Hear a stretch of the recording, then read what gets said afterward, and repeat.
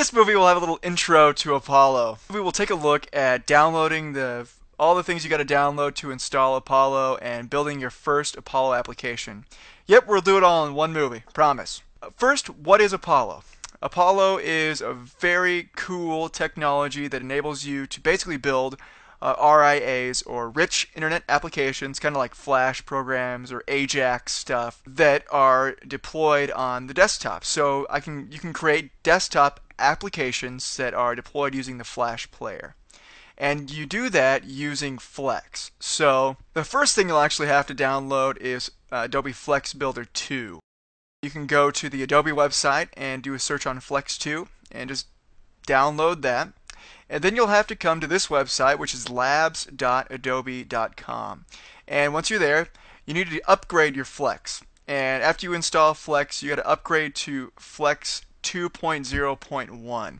And then you can work with Apollo. So that's a very crucial step in working with Apollo. So just make sure that you install Flex 2.0.1. So if you already have Flex installed, make sure you're running that version.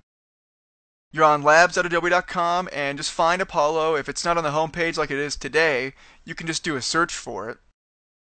And there are two links. One says download install Apollo, and one says download Apollo developer tools. So there are actually two things that you need after you have the latest version of Flex in order to install Apollo. So first thing is called the Apollo runtime. That'll happen if you click this link right here. I already clicked it, so you won't have to wait for my wonderful internet connection to download this page. So you click that, you got to check the checkbox and everything, and then you want to either download for Windows or Mac, and you click the buttons at the bottom of the screen. So just make sure you check that box if you want to download them.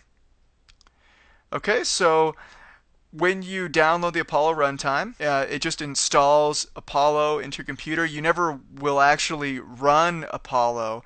It's just something that works with Flex and everything when your Apollo applications are running. So you actually do not need to ever open the file. Just open it up, install it anywhere. It doesn't really matter. The other thing is a little bit more crucial. So let's go back to the home page of labs.adobe.com. Then you'll click the Download Apollo Developer Tools and go there, and what you want to download next, rather what you want to download and install next, is the Apollo extension for Flex 2. So to find that, you'll have to scroll all the way down to the bottom of this page, and then you'll see Apollo extension for Adobe Flex Builder 2.0.1. Another reminder that you need that version. Okay, click download for Windows or download for Mac. So once you download that, you have the file, and I have it downloaded right here. And so you double click the file, and then this whole thing opens, prepares to install. And I already have it installed on my computer, so I don't want to kind of over install it. So I'm just going to click cancel. But basically that happens, and a menu pops up. And the really important thing you want to note is when you're installing the Apollo extensions, you need to install it where the Flex SDK is installed. So if you installed Flex into the default folder when you open up the installer, then you can also install the Apollo extensions into the default folder. So that's what I recommend doing. So install Flex to the default folder, install Apollo to the default folder. Then it'll work nice and easy. So that's a look at installing Apollo. Once it's installed, you just launch Flex Builder 2, and I have it open already. And it might look something like this. And to create a new Apollo project, click File, New, and then if you see Apollo Project right under Flex Project, then everything went well. If you don't see that, then you might have to reinstall them or make sure where you installed the Apollo extensions. That's probably going to be the problem if you run into one. You can pause the movie and kind of go back and forth and everything to check. So you want to create a new Apollo project. And if you're familiar with Flex, this actually is pretty much exactly the same. It's very, very simple. So I'm going to choose Basic. So click Next. And we got to give this a project name. So I'm going to call this Apollo_test. Okay. I'm going to go to the desktop. Okay. I'm actually just going to use the location that's in here. Desktop Apollo test. You can always click Browse and create a new folder. You don't want to just put it on the desktop. Make sure you create a new folder for it. And then just click Finish.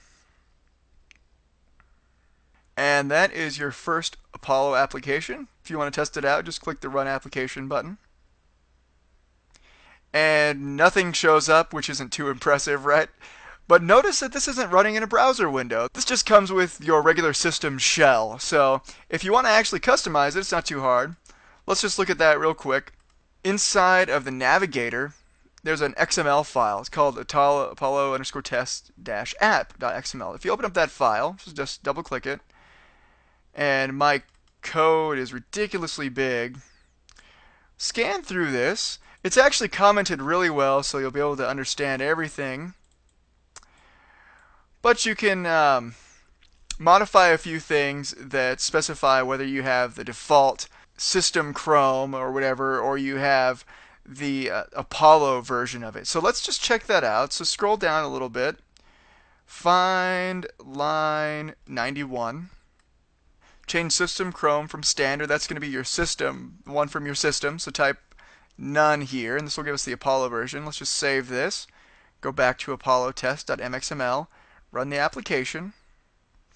And there's that cool little shell. So you have created your first Apollo application, and that's awesome. If you use your skills that you've learned with Flex, then you can create an Apollo application that will run on the desktop. To actually deploy your content, you'll have to do something else, and we'll just talk about that in another movie at another time. But here is the basics of installing Apollo and creating your first application. Enjoy! Won't keep me close. They trapped me out and I just all that I know.